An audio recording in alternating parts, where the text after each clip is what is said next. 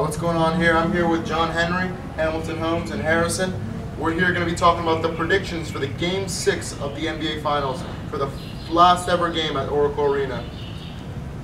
I have in this game, I have to go with the Toronto Raptors just because of the great defense that they've been playing on the road and the way that they came into Oracle last time.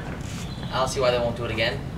They showed that they can perform under pressure. Game 5 lost.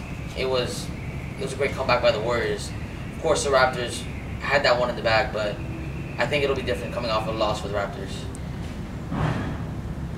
Me personally, I think it's going to be Raptors too. And that's just because of the way they've been playing. They're playing like they want it. Alright, I'm expecting big games tonight from Pascal Siakam, Kyle Lowry, Marc Gasol, but I don't think it'll be enough to tone down the crowd at Oracle Arena. This is their last game ever here, so I'm sure they want to go out with a bang. And I'm sure they really want to win this game, so I'm expecting Stephen Curry to drop at least 30, Draymond Green to drop his average triple-double, and I'm expecting Klay Thompson to put up a solid 3 or 4 three-pointers at least. I'm expecting a Warriors win by 10 tonight.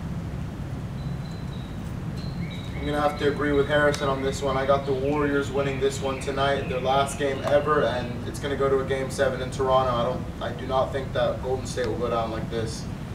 All right, and I'm Ethan Urbess. This is John Henry. This is Hamilton. This is Harrison from SBC, and we're closing out.